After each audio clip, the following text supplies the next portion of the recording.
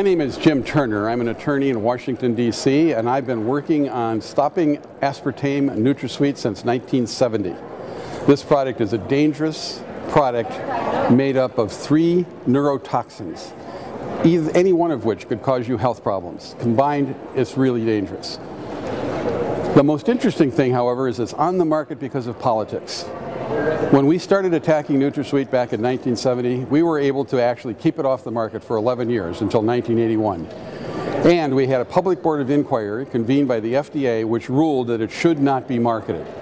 The data showed it was likely to be a cancer-causing chemical. This was in 1980.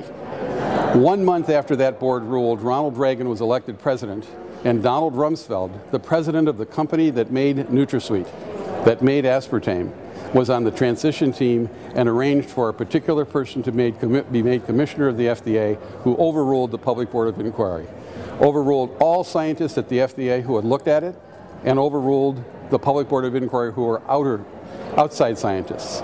So we have here the combination of political toxicity and biological toxicity working together and creating serious problems.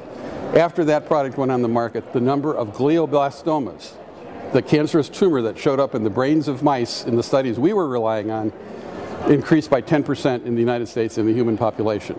All in all, it's a horrendous story.